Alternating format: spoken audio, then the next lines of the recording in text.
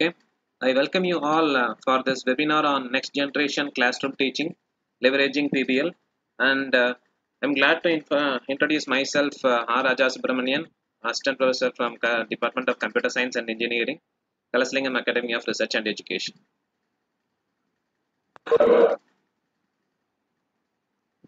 Before starting this presentation, I'd like to acknowledge the Regional Research Symposium on Project-Based Learning I have attended during the last year, November.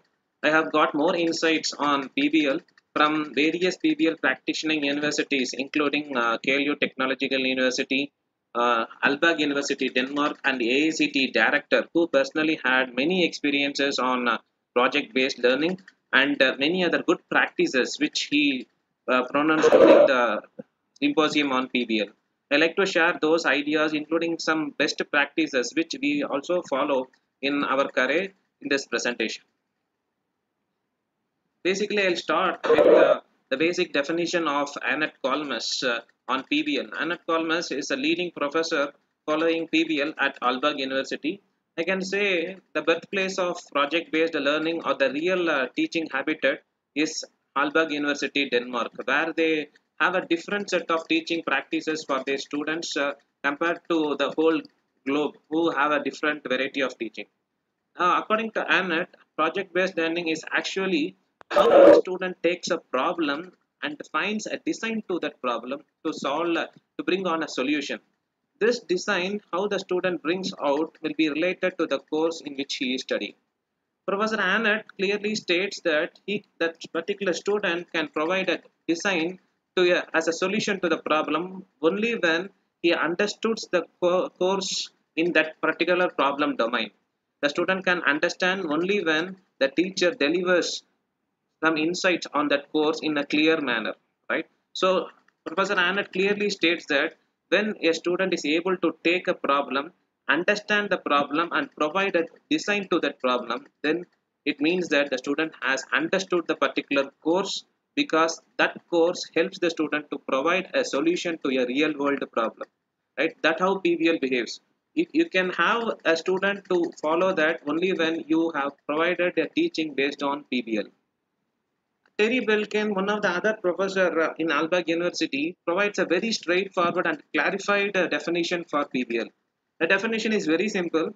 In earlier days or in 20th century, what we follow is something called as teacher-centric learning, where a group of students will be there, and the group of students will be focusing on the center teacher. And whatever the teacher or a lecturer or professor says, the student will believe everything. It correct. A teacher knows, and he actually has his master and PhD degree, and he knows the subject well. But what the Terry Belkin says is the 20th century teaching is like that. How the students in a 60 or 70 set of students is focusing on the center teacher and believing whatever the teacher says without any further questions.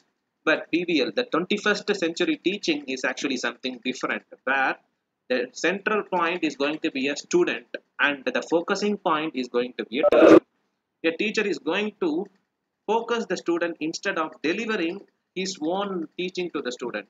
He is going to give some suggestions to the activity what the student does instead of doing her own activity. That is what the PBL lies. So the student is allowed to do something called as self-learning. This self-learning will not come to a student in the beginning stage itself. Now the teacher is having a very good opportunity here to provide how to do self-learning to a student. That's what the PBL comes in the beginning, that provides a student to learn himself about how to learn a particular topic. In PBL, we don't have any traditional classrooms. Yes, why don't traditional classrooms in PBL? Is there any specific notation? Yes. Why? Because assume that we are having a huge set of classroom, huge set of universities with number of students ahead. Now, what is the missing point is, for every technology in engineering or arts or any other state-of-the-art technologies, whatever the new name comes in technologies, for every word we have one person called as Google who can give an answer. And more than Google, we have many online certifications, many online lectures, NPTEL, Coursera, Udemy, EDX, many online courses are available with the lectures of IIT, NIT, and many other industrial specialists and professors from foreign universities giving lectures on those topics. So for any technical technological topics you need, for everything you have online lectures to provide for the student. Then why a student should invest on a particular university to study this one more time? The online lectures are providing them all the technologies freely. Then why a particular student should invest on an university to get this knowledge one more time? So we need to think something different. So we should have a promise that a student will get something new which he cannot get from any online lectures or any online certifications or any IIT, NIT professors or industry or foreign collaborations. He will get something new in my classroom which he cannot get anything from outside. That's what we have to say. There is actually a saying I have read in one of the student WhatsApp status. I like to tell that here. The status says like this: the 21st century students are taught by the 20th century faculties who are having 19th century classrooms. The status goes like this: 21st century students are taught by the 20th century faculties who are having 19th century classrooms and syllabus. This was the WhatsApp status goes like. So this status can be relinquished or completely erased only when we give some kind of freedom to the student to do something called as design thinking and self-learning, right? That is actually the primary motto of PBL. Next, almost in not in our university, some universities, some colleges still have the practice of following the same set of experiments for the students, which are actually present in the manual. The student will have some kind of replications on those experiments on the system or on some equipments. They will get some result and they will finish the laboratory experiments, which actually is not an usual case in PBL, wherein you will have a freedom to work on whatever you like to do in your course. It is not just replication of some courses which you have in your lab manual. It is something which you need to present on your own. This is actually called as PBL. If you like to do something in part of your course, you have full freedom for doing that. That is actually called as PBL. I assume that I'm studying Python programming and I'm having a set of 12 courses in it. But that 12 courses are relevant to the basic Python programming. But I admire on working on machine learning using Python. Yes, you are given full freedom to do it. You will be given full support to do it. Everything that is actually called as PBL.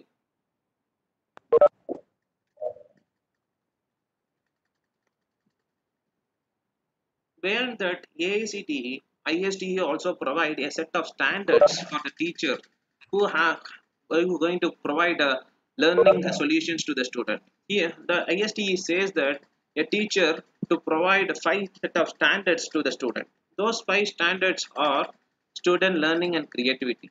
It is a responsibility of a teacher to provide creativity in students.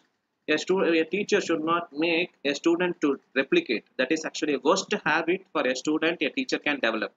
A teacher should make a student should to give some creativity in his own course. If a student is able to have creativity in a particular course, the course teacher is doing good. Second is the assessment. We will have a brief, detailed sense of assessment details in our presentation.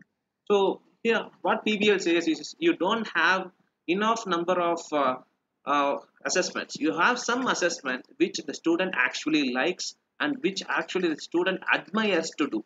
It should not be a kind of assessment which forces your student. It is actually a kind of assessment which encourages himself to do and present it to the teacher. Right? That kind of assessment is required for this digital learners. Third important one is professional growth and leadership. Right? Whenever we say our student, our product, Kalaslingam product, we say in those words. Whenever you deliver your own product to the society, that product should be a leader for his followers. You should have a professional place in his society. You should have a leadership capacity to lead forward and hold on a huge set of people coming backward. You should give your student that much big solutions to that and knowledge to gain that professionalism. Fourth one is digital citizenship and responsibility. Yes, this citizenship and responsibility we say in our program outcome also through our projects and CSPs in engineering courses, where a student will be doing projects which will be a solution to his or her community, and he will gain and the truth of his citizenship for the nation. He will be a true citizen only when he was able to solve a particular problem in his nation. When he is able to solve a particular problem, he is actually in the minds of some set of people in a society. He can do that only when he is able to apply his engineering knowledge in his problems. If he is able to apply engineering knowledge in his problems, it is the true victory of a teacher to raise his collar and say that I have given a good product to the society from Kalasanit. The final one, which ISTE says, is digital age work and learning. Right? This is actually in a sense of our PO 12, that lifelong learning. A student will continue to learn again and again only when he have a sense that he need to learn. Right? He should love to learn. That love will come only when we create a kind of experience, assessments, teaching in the sense that student will prefer to do it again and again throughout his life. Right? This is what the five standards that ISTE says a student should get via the teachers.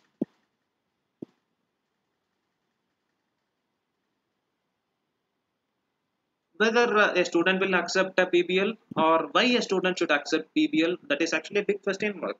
Why? Because we have a set of students who have practiced PBL, practiced a normal range of education for more than 12 classes. You have completed first year, second year. Now suddenly I'm saying, come to PBL, we have a new set of assessment. No, surely a student will not accept that.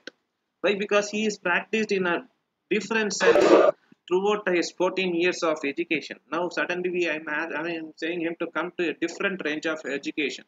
Surely there will be some reluctance in the student community, even in faculty community, to follow it. Why that kind of thing is required? What is the problem around it? It requires some authenticity. By the sense I'm saying that you should have something which others don't have. As I said during the initial slides, you should have some teaching which others will not have, so that a student will invest on you. You should have some context which is not present in any of the social media. That kind of context is required in your classroom. You should have some issues in your, you should have some solution to an issue which cannot be solved by anybody else in the society. You should have a link to an industry which is not present outside. So these things are actually the things which are actually required in PBL, either for a faculty or a student. So it is actually a burden or a difficult to start, but once started, it will be very fruitful both for faculty and the student community. Engaging complex and real world problem solving, right? This is actually one of the mottos.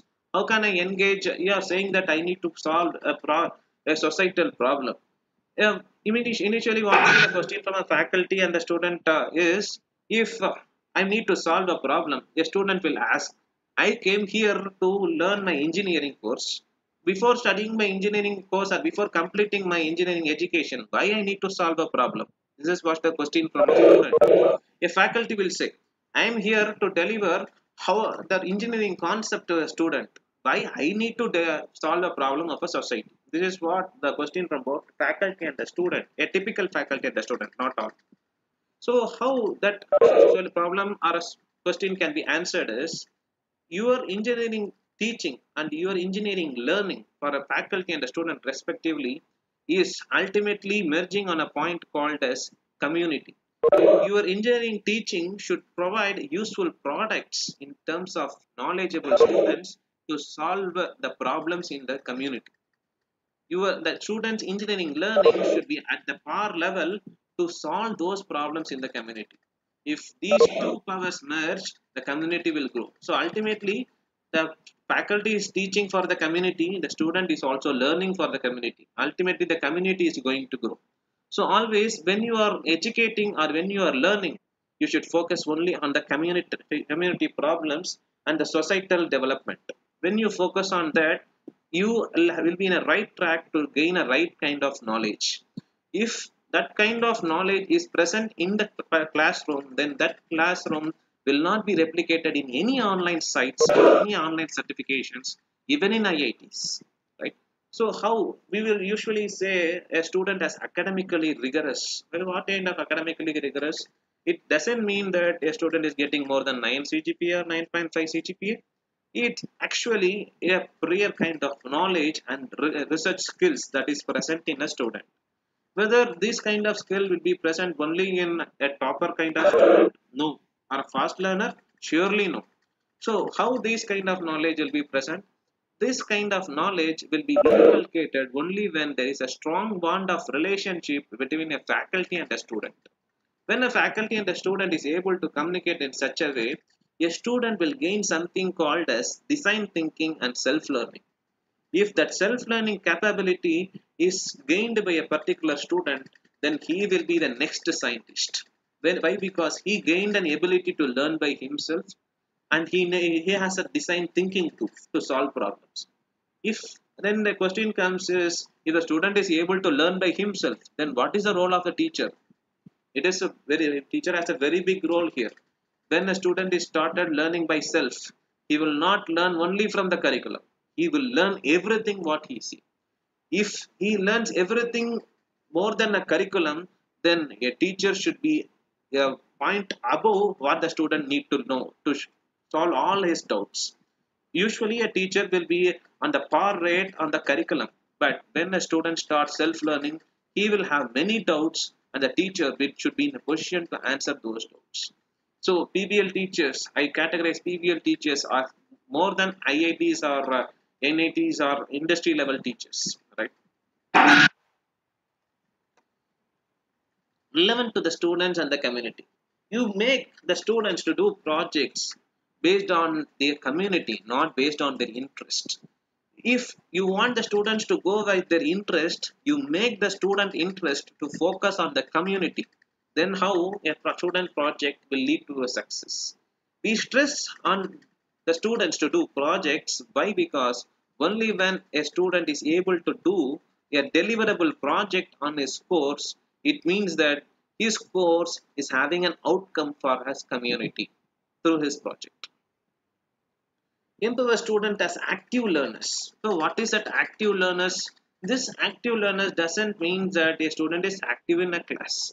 An active learner is one who continuously studies again and again, who continuously gains more knowledge from experts, who continuously tries to solve a particular problem in a community. Surely, I assure, a single course will not make a student to solve a problem in a community. I assure, a student cannot solve, but he can try. He can try to provide a solution. A faculty can do that. He can try to touch the intellectual risk in the society. If he is able to touch that intellectual risk, not in his course level project, in his major level project, he will surely succeed to solve a community based problem.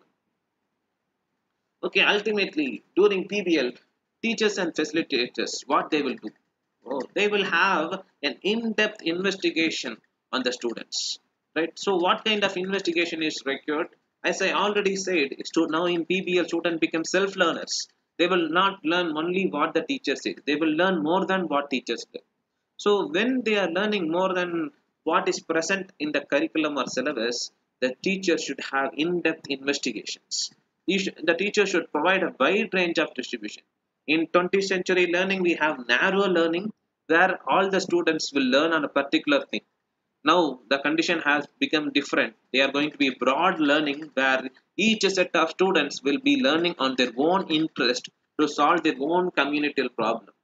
I like to say uh, the word of Terry Belkin. Terry Belkin in Aalborg University has took a course on mathematics, and his course on mathematics is for the computer science people there. And in Denmark, Aalborg University, there is no separate course for mathematics and computer science. It is actually computer science and mathematics degree. So he was actually teaching that mathematics course for the computer science people. He says that you students have already solved a prerequisite in mathematics. Now you have a subject on artificial intelligence beyond this mathematics course. He says you will not have any evaluations for this course throughout this trimester. For them, it is a trimester wise. In year, they will have 3 semesters. So it is a trimester. He says in this trimester you will not have any evaluation for his course. The student was very surprised. Why? Because the faculty is saying you will not have any examinations for the course. But he took all the students to South Africa, the nearby state. He took all the students to South Africa and showed a strong set of community who are suffering more problems. One of the problem took by the student of that course. One set of students took a problem. What problem they took is a single line problem. In South Africa, there is a thing that the black people should not study mathematics. This was actually the problem in South Africa. Black people cannot study mathematics. Immediately, the students of Denmark, Aalborg University, decided to solve this problem. Why? Because they know mathematics, they are pure computer science people who know artificial intelligence. They are studying artificial intelligence as one of their course. They actually completed mathematics. So they are thinking what we can do for these people. They immediately developed an AI website which is actually developing all the mathematic problems for under school education, and they delivered that product as a result of their course, the result of their trimester, to South African black people. Now the black people who are denied to study mathematics in their school education is using this particular website delivered by Aalborg University Denmark students. So this is actually the community problem solved by a student. They are not having any assessment. There is no semester sessional examination, quiz, practical. Nothing is present. Their only motto is solving a community problem. Yes, they solved. Their knowledge is delivered because of their mathematical knowledge. They have developed a website leveraging artificial intelligence. This is actually a course level project. This is actually the community's problem solved, right? So a teacher or student can do this kind of thing, and this kind of thing will really encourage a student to study that particular course, especially when the particular people of black South Africans come and say, because of you people, we got under education, right? So why should I do PBL? Still, some teachers will say that no, PBL will be difficult. Why should I do? Right? This provides opportunities for students to pursue their own knowledge. They don't depend on others. If they want to focus on their own interest, they require PBL. If they want to portray their own solutions, they require assessment-free education. I mean assessment-free education, not like no assessment, but I say assessment should be based on student interest. A student should not forced for assessment. A student should be encouraged for assessment. It improves education for all students. It is not a first bencher, last bencher. It improves education for all the students. It is not a single assessment for a whole class. It is an assessment for each student in the class. The assessment differs by student by student. But it is actually difficult in a university level. How can I keep a different set of assessment for a different set of students? But you can have at least one assessment in this kind in PBL or autonomy basis. The skills learned through PBL are those desired by today's employees. This particular statement is given by Director AICTE during the regional research on PBL, and he clearly says that universities which follow PBL now will be the top universities in the next 10 years. Also, the Chancellor of KLE Technological University requested all the universities which participated in the symposium that in the next 10 years, at least 10 universities from India should follow PBL. So ultimately, what are the benefits of PBL? This offers multiple ways for students to participate and to demonstrate their knowledge. Why? Because if you keep assessment in a normal fashion, many students will not understand how to solve or how to crack that assessment. If you keep assessment in his own native place, then he can easily crack that. He can easily discover his talent. Accommodates different kind of intelligence. Yes, of course. The real team making, the real team working will come only when you give PBL. Shift students away from doing only what they typically do in a classroom environment. Yes, in classroom environment, we'll have a practical education, a theoretical seminar, a session on international talk or industry speech. Rather than we need to do something different in a PBL class, which I leave to the innovation of a faculty who practice PBL. It encourages the mastery of technological tools. Yes, many tools will be discovered only when you have PBL in your hand. Why? Because you doesn't rely on one tool. When you, this is actually very visible when you ask students to do projects. If you ask a group of students to do projects on a particular task, then you will find that each set of students will come with a different type of tools to solve the particular course. At that time, you should not restrict that. It should not be done using a particular tool. The ultimate is to solve the problem. It's not a restrictive case of using a particular tool to solve the problem. It prompts students to collaborate while at the same time supports self-directed learning. Yes, and I'm repeating again and again. A student can do design thinking and self-learning. If he had these two things, he will gain more and more and more knowledge, and he will not suffer in community when he leaves out of the educational institute. It promotes internalization of concept, values, and mode of thoughts, establishing a supportive and non-competitive climate for students. Whenever you have assessment in the own nature of student, there will be no competition in the student. There will be no case of ranking in the student. It's ultimately the knowledge and the outcome what the student has. It provides a means for transferring the responsibility of learning from teachers to students. So now the responsibility is not with the teachers, it is with students to learn. But the teacher will have to suffer a lot to bring that responsibility in the student, right? It calls upon students to explain or defend their positions to others in the project group. Yes, they will get their confidence to learn and express themselves only when they got this PBL kind of activity. So ultimately, we are repeating that we need to do something for a community, either to a model or to a project. So how should that project should be done? There are 6 A's to say how that project should be done. The first A is authenticity. Whatever you deliver that it is new. It is able to be competed in the community. It should not be tackled by any industry person or any other school setting that this project is already available. So your project should be authentic. You should be a solution should be useful, and your product should also be authentic. It should be academic rigor, right? So what is that academic rigor? Is your project lead student should acquire some knowledge from various disciplines. It should not be very narrow or only to either computer science or mechanical. It should be a combination of computer science and mechanical, combination of CS and biotech. It should be a combination, a multidisciplinary project, so that students will think like a scientist in doing the project.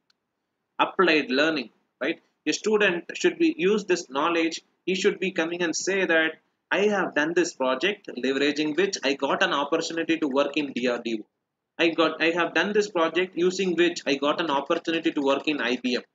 I done this project because of which I was recognized by a particular person from the government. This is what actually a project should be there. It should be applied from one source to another, but the root should be the educational institute.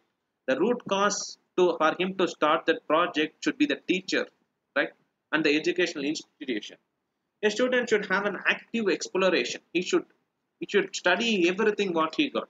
He should explore how can I solve this problem in various different areas. All the areas which is available to solve that problem should be explored by the student and used in his project, and his performance should increase based on that. Expert relationship. He should have a huge set of links. He should not rely on a particular teacher. He should rely on a huge set of links, either using LinkedIn or Facebook. We have any social media. He is able to communicate with any kind of teachers with a particular set of knowledge, and he should have a huge expert relationship. Assessment practices. This is what we are going to deal more detailedly. His assessment should be in such a way that it should be a deliverable project. It should be assessed in such a way that his own knowledge will be represented very clearly. He should be able to execute his own ideas and talents in during the assessment. So ultimately, if we follow PBL, we will get something called the 21st century skills. What the student actually need. He doesn't want to gain a 19th century knowledge from 20th century teachers. He will still get 21st century skills from the 20th century faculties. So he will get life and career skills. He will get learning and innovation skill. He will get skills for understanding information media and all technologies in the world. This is actually we need to provide to the 21st century students. So ultimately, what can I do to do PBL? How can I evaluate my students? In our Kalaslingam Academy of Research and Education, we have framed many ways of evaluating our students. So what is that way, right? Whether it is going to be a theoretical sense, what the student is going to do, whether he is going to write and see everything. No, that should not be an actual practice. He doesn't want to do that. He want to do something different. So what we can have? We usually in Kalaslingam we have a two sessional examination followed by an assignment and end semester examination. Now there is a privilege for us to do it in autonomy mode that we can cancel a sessional examination. Yes, please cancel it, and you can have either a quiz where you can actually identify the in-depth knowledge of a student, where you can analyze the understand, apply, and remember skills of your student. You can still make your student to go to your field, analyze what is there, and give you a report to you so that it can help them to do a project based on the ideas what they gained during this field visit. So cancel a sessional examination, take the whole set of computer science students to a IBM, gain make them sit there for a week or two, have them understand about the latest technologies and submit a report on it. For an agricultural student, take them to your field, make them identify everything practically, and bring them back to the college and make them understand what they have gained from that field visit. It is by because all our project ideas are not within the school or university walls. It is actually outside the wall of the university. So when the student goes out, he will get more insight. Yes, finally, you can have some seminars also. This seminar is not on the topics contained in the syllabus. It should be some topics which is actually the outcome of some other topics in your syllabus. Beyond the syllabus, you can give some seminars to the students, gain report from those seminars so that their presentation skills, teamwork skills, communication skills can be brought out with new technological knowledge. Open book test, yes, many anybody are practicing this, they will strive to understand what is actually in the material. Yeah, I give the whole book to you, but even then you should use your knowledge to get an idea to solve the problem. Ultimately, the main thing which we need to follow here is the model development or project development. You make the student to develop something new based on the course knowledge what they have. They need to understand the problem, and the main thing coming here is the core design thinking. If the student gained that design thinking, then he is ultimate. No one can touch his. We can raise our collar and say this design thinking is by a product from Kalasaling. So I propose a 10 variety of projects for the student, for you guys to practice in autonomy or a PBL type of teaching. The first type of teaching is a multidisciplinary project wherein a student from one department can form team with student from other departments. It can be a department of two or three. One department act as a principal department with minimum two students, right? So the project is actually for contained of four students. The student which are the team which is having two students from the same department will be the principal department. Supporting department can contribute a minimum of one student from a team. A guide can be allocated as one guide or more than one guide depending upon the number of students and the project areas. Evaluation and reviews can be conducted in the presence of all involving departments in the venue of principal department. Right? And this is actually the type 1 multidisciplinary project. Yes, The second is the course level project, where we usually do we have many theory with practical courses, we have theory courses, we have integrated courses, we have even a mini project process. This is something a slightly improved way where a student will have study more around some 6 courses in a semester. Now you can combine any 3 or 2 courses which he is studying in that semester, combine those courses and deliver a project. This can be either a mini or a mega project. It depends. So based on that, you can have a combination. The same thing what I said as an example of Terry Belkin. He combined mathematics and computer science to provide a product. Likewise, you can combine 2 courses and provide a new project on the outcome of 2 courses. Right? Why? Because a single course will not have that much hours to print for our students based on our curriculum. So we can combine 2 or 3 courses to provide a mini project as a course level project. Industry oriented project. Now several departments in Kalaslingam have started industry oriented curriculum. Now this is actually an industry oriented project where the faculties who have various links in industries can get those links, give the problem to the students. A student can develop at least a proof of concept or complete product for the particular problem given by the industry and deliver it to industrial people as a faculty mentor, so that industrial consultancy strength of career will increase. This is type 3. Type 4 is institutional development project. This project is actually the main contribution, and I took this from KLE Technological University. This type 4 is made mandatory for KLE Technological University Bangalore.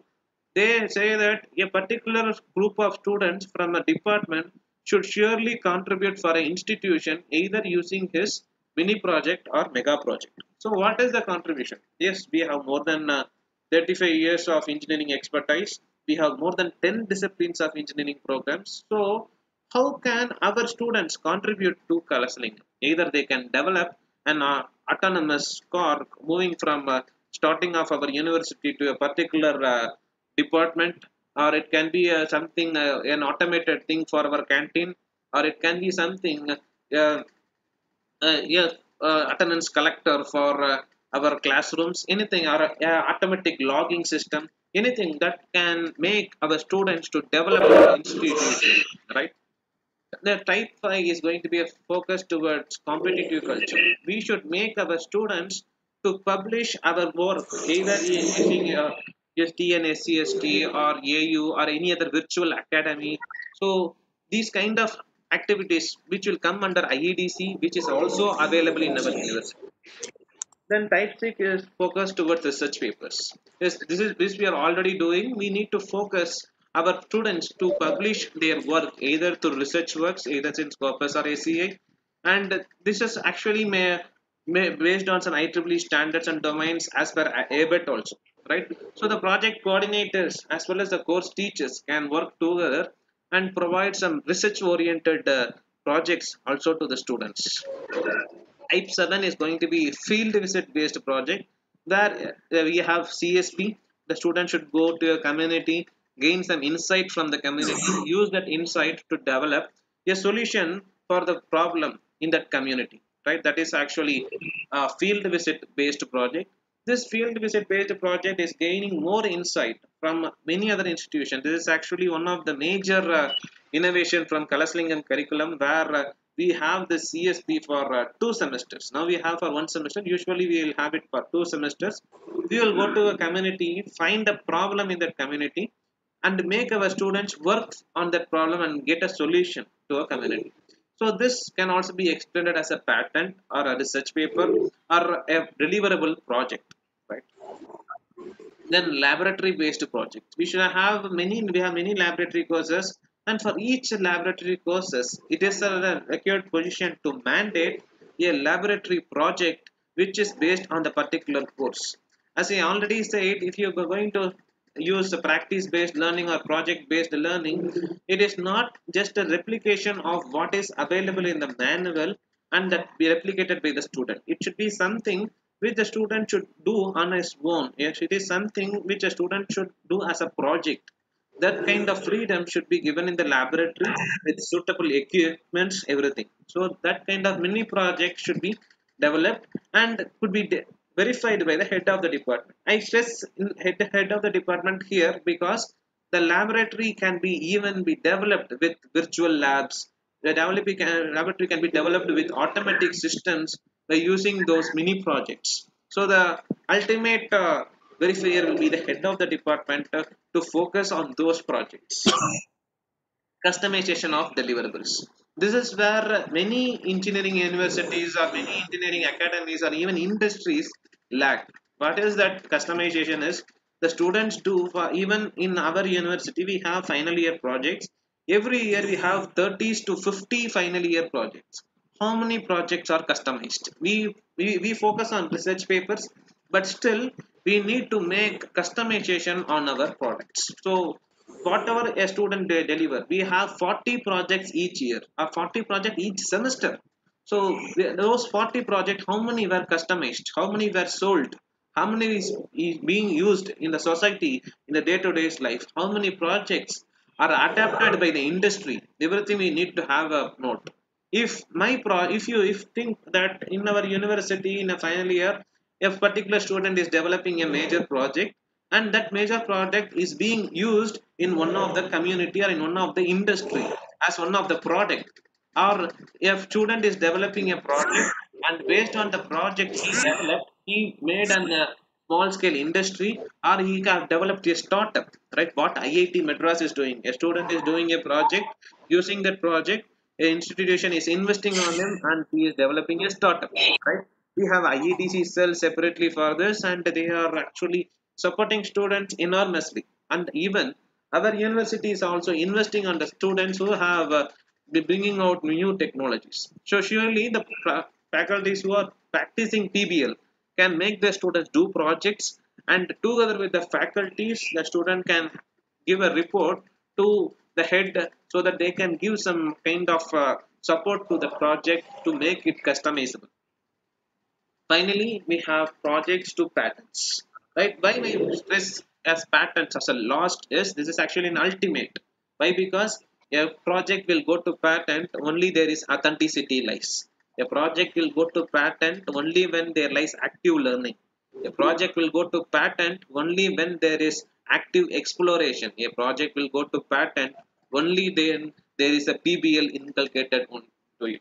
A student will have raised his project to a patent. Why? Because he self-learned, self-explored, design time, and he has a good faculty guided him. Right? That is actually an ultimate. Why? Because he had developed an authentic project and he have delivered that project to a society, and he is owning the right for this project. If anyone want to use that project, he need to be paid and he need to be brought into attention. So that ultimately we need to have our projects to patents, right? This is actually the 10 sets of projects which I like to say as a part of autonomy teaching, right? I like to conclude in such a way, right? In Kalaslingam we have autonomy based teaching where a teacher can give a report to the director IQAC through the department head and the dean, so that yes, to, the faculty can get autonomy for his own course. It's not be either the course which is either elective or open elective, but we don't touch core courses. If it is an elective course, a faculty can approach the director IQAC and get permission for following this autonomy activities or PBL activities. I prefer you all the faculties to follow in such a way that there should be a wide difference between the courses which is dealt in autonomy mode and courses which dealt in normal mode. It should not be a normal kind of assessment what a student have in both normal mode and autonomy mode. If a student should gain something different and he should feel something different, I studied this course in autonomy and I studied this course in normal mode. So I felt some sort of differences when I came to autonomy mode rather than sticking onto normal mode. So he should feel some difference. This difference will be gained only when you do something different than the normal practice what we have. It is not just the same kind of assessment, it is not just the same kind of exercises. It comes in different ways. Say for I'll say I'll list out some three. It can be either you say something which is out of syllabus, not exactly relevant to the course. It should be something more than that course. Second, you should give some evaluation which the student actually prefer. A student should come and say, I was forced to attend an assessment in the normal mode, but in autonomy mode, I was very encouraged and I prefer to work in the particular kind of assessment when the course was dealt in autonomy. Third, the most important point is a student should come out and say, because of this course, I learned this, I did this. Because of this course, I have this. Because of this course, I was projected outside to the university through my projects and through my knowledge. That's the kind of thing a student should have and come and say that because of my course I have this outside, right? And ultimately if you follow these things, you by yourself will have some enriched development in your teaching areas as well as in your learning areas, because we are actually both teachers and learners. We are continuously learning. We are actually called as active learners. If we give these design thinking, self learning and active learning capability to our students, then it will be the ultimate point where we have completed our work correctly, right? So this is what I need to conclude. So you can have assessment in such a way that how the student prefer, how the students learn, and how the students should project himself to the society, right? Yes, I think I have done the presentation. Yeah, I will leave to the people who are there to ask some questions here over the presentation. Raja, nice presentation. Can you please get us through the 11 different assessment methods which have been approved from our IQAC so that everybody will be aware about that and how to get the approval? That's the process. Yes. Would you like me to show that approval, show that 11 assessment pattern, or shall I explain about that approval process, sir? Yeah, yeah. Actually, Kindly display it and tell them how we are going, how many we have to choose, and what is the procedure to get the approval, because some of the faculty are new to autonomy, so they should also be knowing. sure, sir. I'll display it. Okay.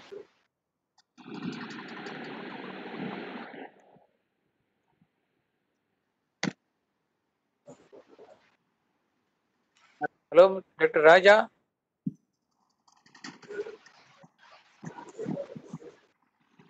Yes, sir.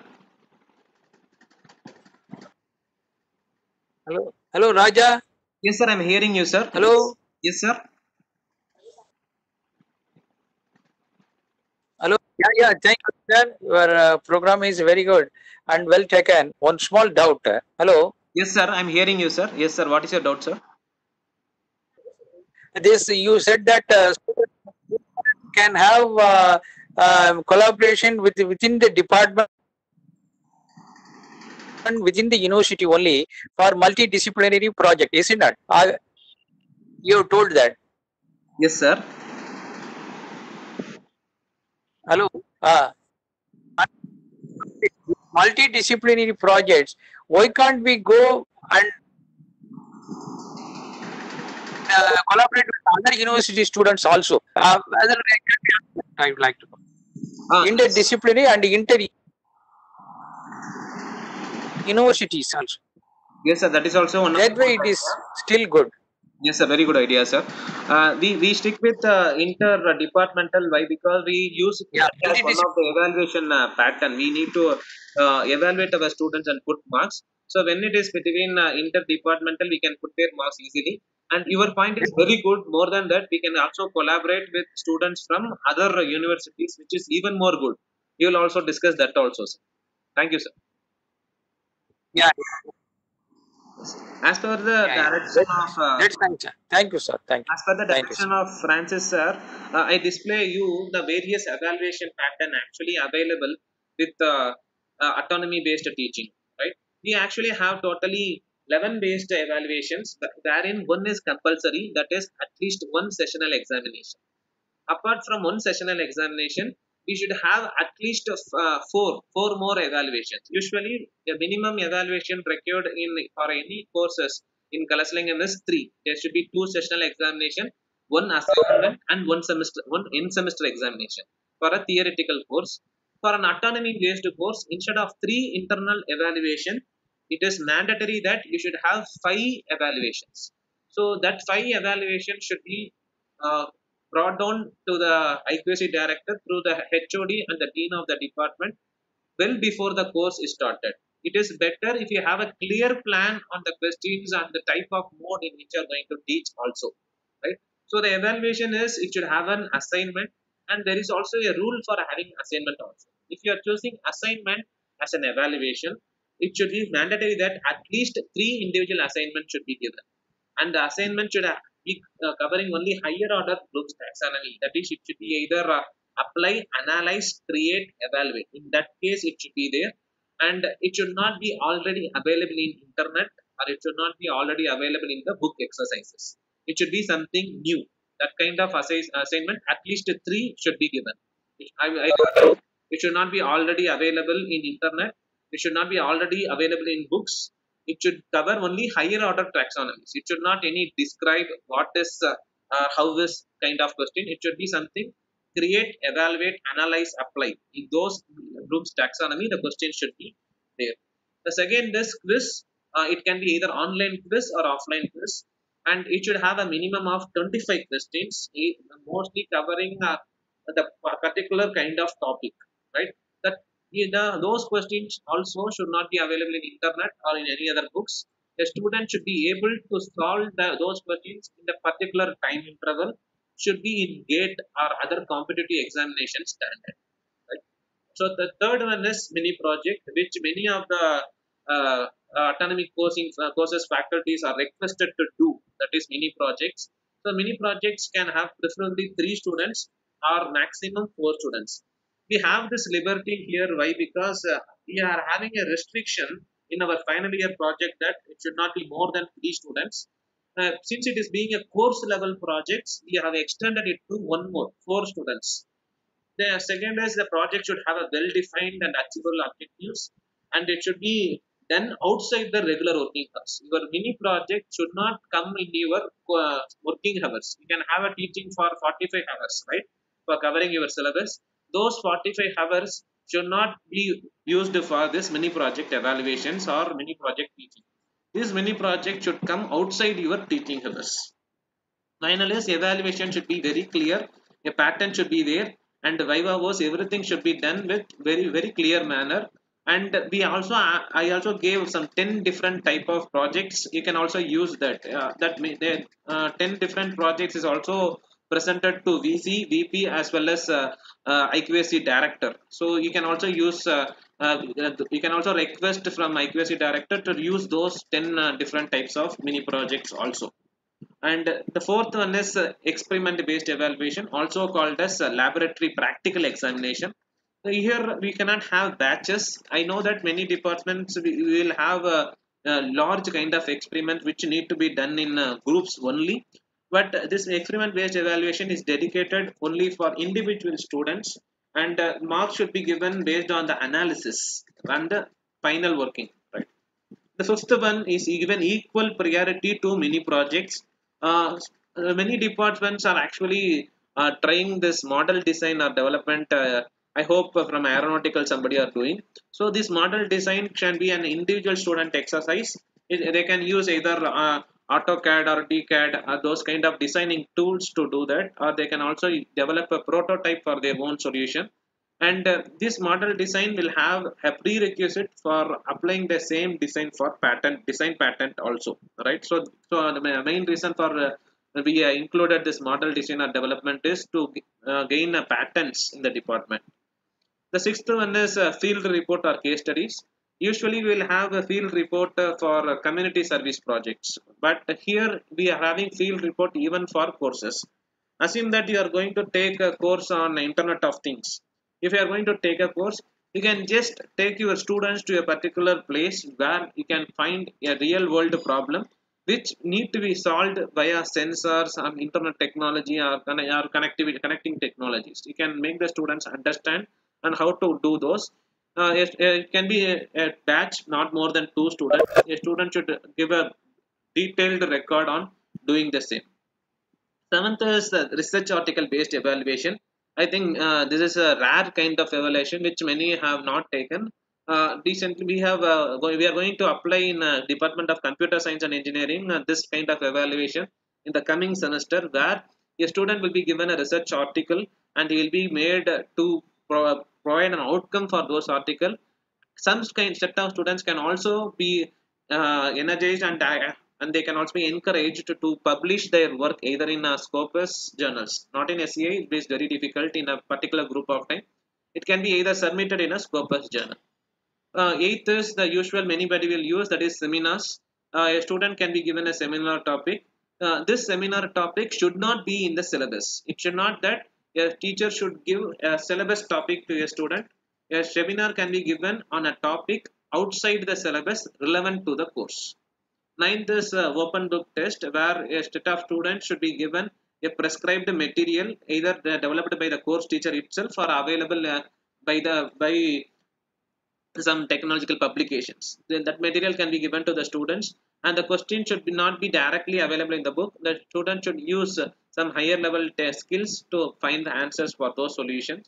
Usually, some design thinking or problematic examinations can be preferred for open book test. 10th is we have peer evaluation, where we have set for a minimum criteria as only 5 mark weightage for peer evaluation, not more than that, where a student should be separated in a group of not more than 5 students. So they will be working on some kind of problems. It should be an individual question for each student. A student should evaluate a minimum of 5 other students. So based on the student or peer evaluation, marks should be awarded. 11th is in evaluation by an industry person, where a student will get evaluated by an industry person either through direct one-to-one questionnaire, or it can be a type of quiz given by industry person, or it can be a kind of project or a POC which is given by industry and the student is going to solve in a particular period of time. 12th mandatory is one sessional examination and one end semester examination.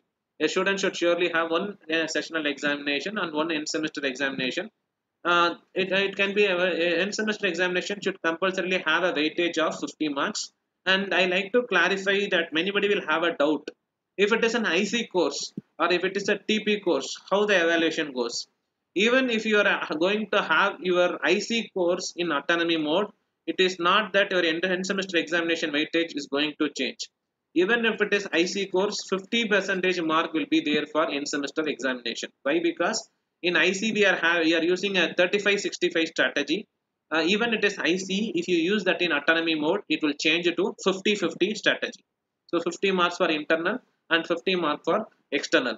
And compulsorily you should have one sessional examination. That one sessional examination cannot be replaced. Other sessional examination can be replaced either from the above 11 assessment strategies. Right? This is actually the autonomy evaluation, which is actually defined completely by Kalasalingam University, and we are working to get copyright for this also. Right? If you have any doubts on this evaluation also, I'll be free to explain that. Please.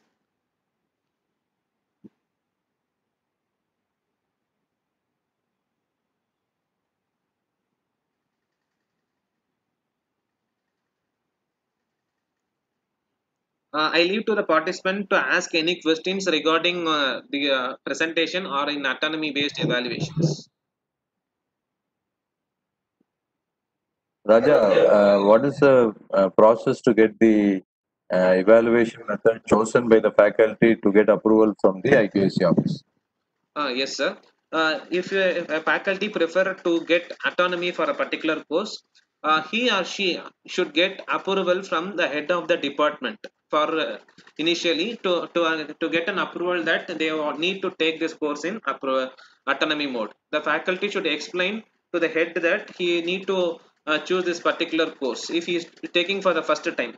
right? So if the head of the department approves that he is good enough to take the particular course in autonomy mode, then the head can make the faculty to develop any 5 evaluation patterns. The evaluation pattern should be chosen from these 12 patterns with sessional examination as compulsory, and based on the pattern the faculty can submit that to director IQAC with attestation from head of the department and a mentor, right? A mentor should be a senior faculty who has already taken this course many times and expert in the course. The head of the department also can be the mentor, so it should have be attested by 3 people: head of the department, dean, as well as mentor. Finally it should be submitted to IQAC to get the final approval. For example, I'll display any one of the evaluation pattern also.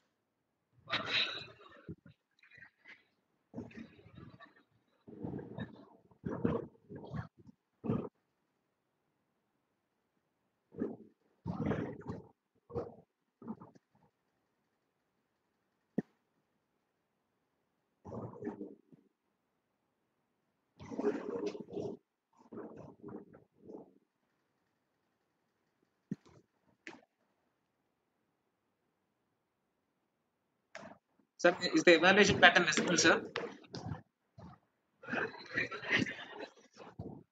Yes. Yes, it is actually the evaluation method for the predictive analysis course. We are going to handle this course for the next semester, upcoming art semester of 2021. Uh, we have this kind of evaluation. We have a sessional examination. We have an assignment. We have a research article based evaluation, experiment based evaluation, and evaluation by industry person. Together, we need to have weightage for those courses also. How much weightage we are going to give, right? So for sectional, I give a weightage of 10, and I also say that I'm going to cover the sectional examination from Unit 3 and Unit 4. Similarly, I have an assignment of minimum 3 assignment. So I said I'm going to have 3 assignment, giving a weightage of 8, and the 3 assignment is going to come from first unit, second unit, and fifth unit, right? So next I going to have a research article based evaluation. This research article is going to focus on the course predictive analytics, and I'm giving a weightage of 13.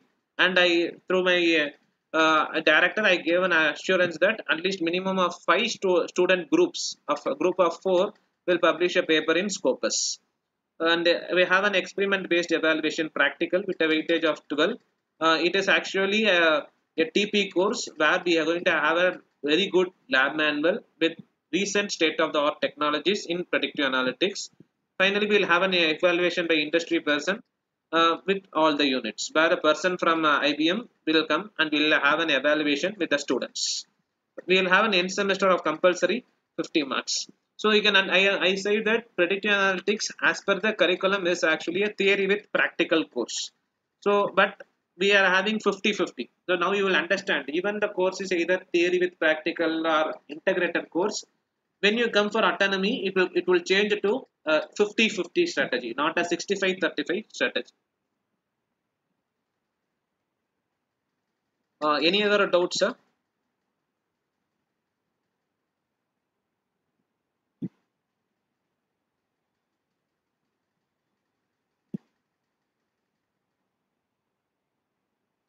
I request the faculty members, if anybody have any good practices they have which I have missed, or you can share your best practices in PBL or autonomy mode, so that that can also be shared here.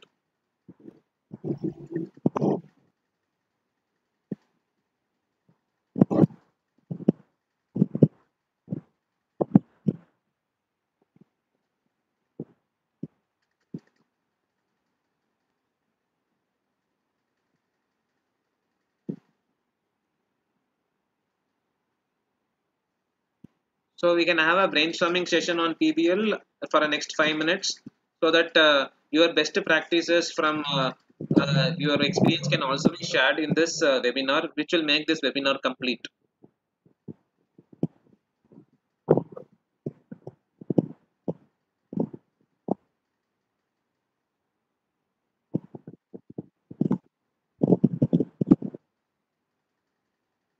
Okay, I thank Dr. Francis Devaraj, head of the department CSE, for giving me this opportunity to deliver this webinar on next gen classroom teaching, leveraging project based learning. And I thank our Dean Deepalakshmi ma'am, our coordinator Karthiban sir, as well as Ramalakshmi ma'am, and many other attendees who have came all over from many departments attending this webinar and make this webinar complete fruitfully. Thank you. With all your permission, I would like to close this session. Thank you.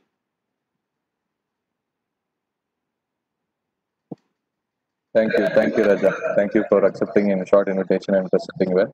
And one more request: please share the slides where you displayed all the 10 types of projects, and so you can just share the Google Drive from where we can just access that. Sure, Very sir. kind of you. Sure, sir.